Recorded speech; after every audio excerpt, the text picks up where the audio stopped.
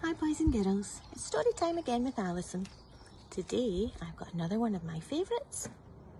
It's the very hungry caterpillar. Let's see.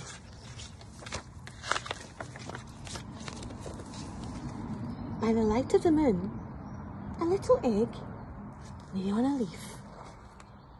Here it is. One sunny Sunday morning, pop! Out came a very tiny, very hungry caterpillar, and he began to look for some food. On Monday, he ate through one apple, but he was still hungry.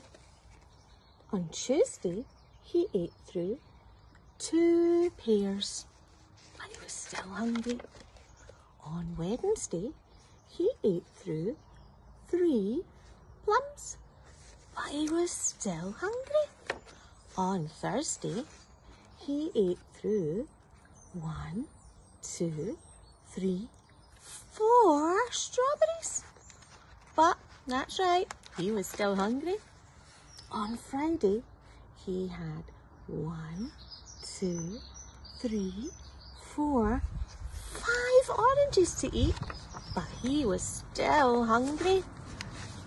On Saturday, he ate through 1 piece of chocolate cake, 1 ice cream cone, 1 pickle, 1 slice of Swiss cheese, 1 slice of salami, 1 lollipop, 1 piece of cherry pie, 1 sausage, 1 cupcake, and a slice of watermelon. There he is. That night, he had a very sore tummy. The next day was Sunday again, and he ate through 1 nice green leaf, and he felt much better. Then he built a house around himself because he wasn't small anymore. He was a big fat caterpillar. The house he built around him was called a cocoon, and he stayed inside for more than 2 weeks. And when he came out, he wasn't a caterpillar anymore. He was a beautiful butterfly. Look at all the colours. That's just like the butterfly paintings we made earlier. Bye, boys and girls.